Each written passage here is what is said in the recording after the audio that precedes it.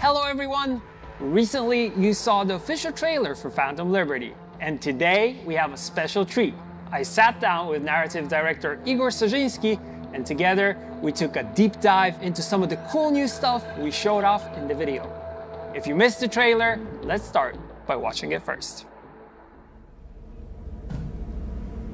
There's gotta be a way out of this. Johnny, I'm dying. There's nothing can stop that.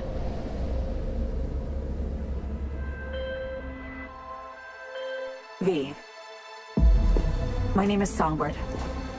I'm an NUS intelligence analyst. I know about the bomb ticket in your head. And I can save your life. What's the catch? I need you to get to Dogtown. Attention all Dogtown residents. The President managed to crash her Space Force One into our humble district. Man's got 1,001 reasons to want Myers as a hostage. Sleeper agents. Time to wake them up. So NUSA is tossing us back into the fray, huh? Stay sharp. We're in the wolf's den now. Get Myers out of there. Time to evac. Her safety is the top priority. Shit! They catch us out here, we're dead. Wait, hear that? God almighty! It's moving! Run! This way! Quick!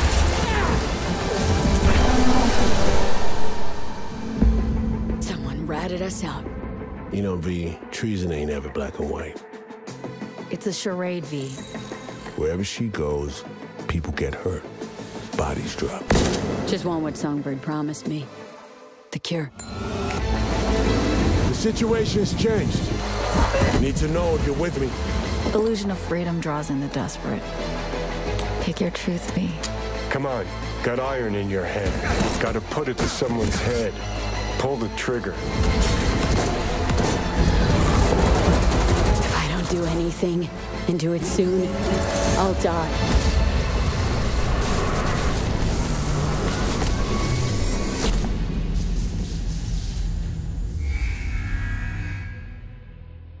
Awesome stuff, a lot to take in. Thankfully, I have narrative director Igor Sarzyński here with me. Igor, thank you for joining me. Thanks for having me. Hey.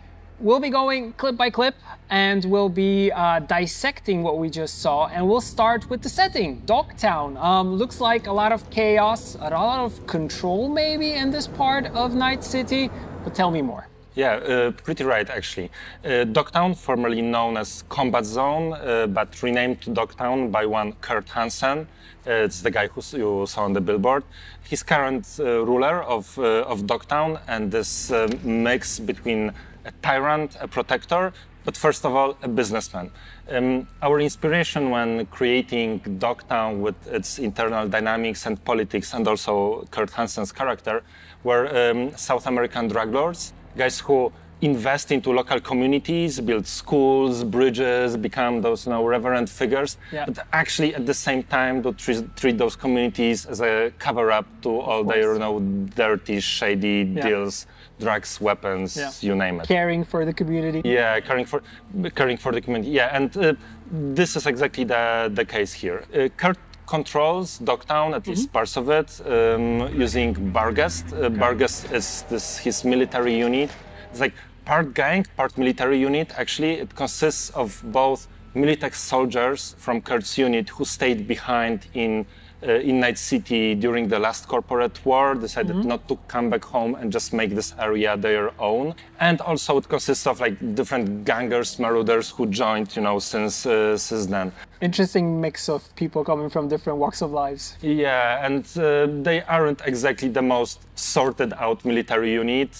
Sometimes they do things on their own, but for sure they all very much respect Kurt, and he's like word is, just... He's the boss. He's the boss. Yeah. Dogtown itself is actually a very interesting place, full of contrasts.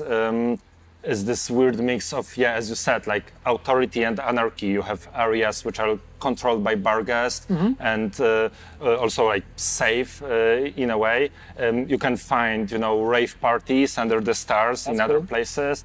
Other places are just so dangerous that almost no one goes there, and it's very easy to get killed there. Trauma doesn't come to Dogtown I'm not surprised. because it's too dangerous. Actually, the whole district was supposed to be this kind of like paradise, entertainment / casino, hotel strip, but the whole development was interrupted by the war, and now you have this. It's more like a squat mixed with the free trade zone, and this free trade is actually a big selling point of Dogtown, let's say, because it's a place free of corpos, but most importantly, free of corpo taxes. Yeah. So if you want to do some kind of deal, Dogtown is the place. On the black market here, you can find all kinds of stuff, from some weird tech you wouldn't find even in Kabuki as custom, custom cyberware, to stolen corporate equipment, to even if you are, coming from a different part of the world and you need it for your internal needs, a tank. Yeah, would you like one? Yeah, me totally. I could always use a tank. But yeah, don't get your hopes up. You cannot buy a tank and go with Johnny and go to Arasaka Tower and destroy everything. Don't even think about it. But it is a place. If you're in pretty much in the market for something like this, you can get it. Yep, this is the place. Crazy. And also awesome at the same time. Let's move on. We're seeing a character appear throughout this video, and she is called Myers. She seems to be a prominent figure. Like, what can you tell me about her, and what's her relationship to V, or the player in this case? This is President Rosalind Myers, President of NUSA, right now in a bit of a pickle due to the crash landing of her Space Force One inside Dogtown. She's, as all characters we try to create, we try to give them like different aspects to them, so they're just not like a function, This is the president who gives orders, and we try to look for different like faces and aspects in Myers too. Yeah. So she's a former Marine, a soldier, a very. She looks like she's capable with a gun. She's very capable. She's a badass actually, but maybe even for her, the whole Barghest forces and whole Dogtown against her is maybe even too much for her. And this is where V comes in to help her get out of there. But it's not the only, like face of Myers, let's say. She's also a very capable and like logically thinking politician. At the same time, she has this human aspect to her, and like there will be moments where like emotions take over, let's say. So I hope players will find her like a complex and interesting character. Yeah, she looks freaking amazing. Okay, next up we have some giant thing waking up, and what is that thing? Looks scary. Am I supposed to be afraid of that? Well, you might. Yeah, this is Militech Chimera. It's part of this Militech equipment left behind during the last corporate war. A remnant, you could even say a ghost of the past, actually. But maybe some things shouldn't be left behind, because in the wrong hands they can cause a total mayhem, which might be a case in this here as well. Chimera is equipped with all kinds of weapons and might or might not be obstacle on these adventures. Yeah, it looks like it's gonna be a challenge. We'll see. He just did the eyebrows and that's it. Okay, I get it. Next up, star power. Idris Elba, aka Solomon Reed. Important character for this story, but how important, and what's his relationship to V? One of the most important, actually. I would say that together, with Reed, V, and Songbird are like three most important characters here. Reed is this kind of guy that if you want to change a government in another country, this is the guy you send there, and it just kind of happens. No one ever finds out how. Nice. And but it did happen. A master spy working for NUSA for many years, recruiting agents, doing those kinds of like super difficult missions. Around 7 years ago, put on a back burner, became a sleeper agent, and now during the course of Phantom Liberty story, he's woken up again. Nice. And will be working closely with V on a mission in Mission Dogtown. It's not always gonna be necessarily super smooth, but well, conflict is storytelling, so this is like what we want here. Perfect. And as with Myers and any other character, like we try to create a complex, layered character, even more so with such an amazingly cool actor as Idris Elba to play him like you want to, you know, get the most out of him. And so Reed is, for example, he's super loyal, but those loyalties, they can clash sometimes. He's both loyal to, you know, the greater good, the safety of the country, of the state, but he's also very loyal to the people who are close to him. And at the same time, there are like certain principles inside him which he also wants to stay true to.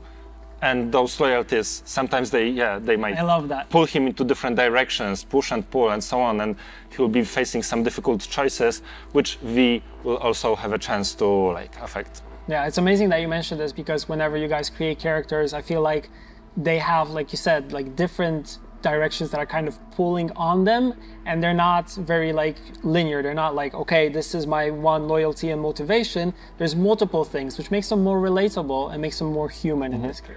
It's also an interesting part of like writing process, really, because first when you create characters, usually they are a little bit more like functional or like a little bit simpler, but then with every dialogue you write, every rewrite, every iteration of the story, they kind of become like full and become their own characters in a way. And in the end, you feel it's actually a person and not just this like design you made. And I think we went through this path with Reed as well. Yeah, amazing stuff. I can't wait for players to actually discover it for themselves and have their own opinion on the character, because I feel like opinions about characters is something that we're kind of known for, and something that the community always dissects and then has like these, you know, discussions on social media talking about like, do I like this character or dislike this character? So it's something really This is what I'm really hoping for in this case. Yeah. Perfect.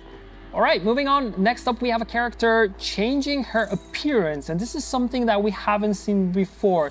Is this something just kind of playing into the spy genre, spy theme of the expansion? What I really love about games is that they are usually just much bigger than movies, just in terms of like pure runtime of hours to spend with it. Yeah. And so you don't really want to spend all this time just like in just one approach, one angle to it. And spy thriller is a very like potent and rich genre you can take from different places. And there are like different fantasies to it. So you have this super agent fantasy, right, which is like Mission Impossible or James Bond, you know, cool gadgets, making use of them, being super cool and smooth and so on. And this, for example, would be, you know, aspect of this. But we also got inspired by many like other things. You can have different approaches. You can have this Bourne, which I personally really love this series, when it's just one man against the agency, against this power, trying to escape and like outsmart them. You can have this fantasy from like Tinker Tailor Soldier Spy, when you actually work for the agency, but it's this crazy intrigue of like, you know, lies and super smart people trying to, you know, outsmart one another, and you just have to be, you know, the top dog in this case. There's the spy game, and first and foremost though, we tried to draw inspirations from actually real world. From books, interviews, reportages about real agents, real spy operations that happened all around the world. We always in our games try to create this like grounded base. So it's not just like a remix of another things you saw, a remix of a remix in a way, but there's something really true and relevant to it. And so in the end, you kind of try to end up with something that's both like cool and recognizable, but at the same time real and unique. And also the setting, right? Night City also is something, and actually Cyberpunk as a genre kind of plays into this, because the high tech and also kind of everything being kind of dark, it kind of plays to the whole thing. Plus then you, like you said, you have the movies, you also have real spies, so actually real people who worked in the field, and you're also pulling from all these directions and adding the cyberpunk motif and theme to it, and actually building this something that is familiar yet different at the same time. Yeah, exactly. In the end, we want to end up with something new and unique and fresh and like I'm always looking for something that hasn't been done before, and like, or maybe not in this way. And we try to put our own spin on this. We added even a little spice of 80s and 90s action movies, which I think make it all a little bit more just dense and exciting. And yeah, I hope it worked out. Last question and last clip that we're seeing, a character that we see appear quite a few times throughout the video that we just saw. Who is she? Because she seems like she's very important to V and also to Solomon Reed in some sense. Yeah, exactly. The third, I would say, most important character in the story next to Reed and V. Personally, my favorite one. I think it's because she is just, for me at least, she feels so similar to V in certain ways.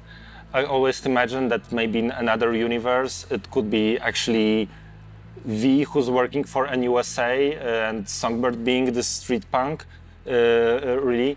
And I hope players will perceive her, that was at least our goal, as kind of a mirror to V and to themselves, that by interacting with Songbirds they will gain a new perspective on V's motivations, V's actions, V's goals, and yeah, it will just like make Songbird somehow interesting to them. But actually, you played the game, so like, what was your take on her? Actually, it's one of the characters that I instantly fell in love with, but I also see that she might be a character that some players might not enjoy, because she also has a lot of layers to her, and the motivations and what she does, and also how she's kind of interacting with V can be seen as helping or maybe not exactly. I don't want to spoil anything. But yeah, she seems to be kind of like this divisive character. Yeah, and actually we had plenty of internal tests. Our whole, not only dev team, but everyone in the studio playing the game. True. And we're asking people how they felt about different characters.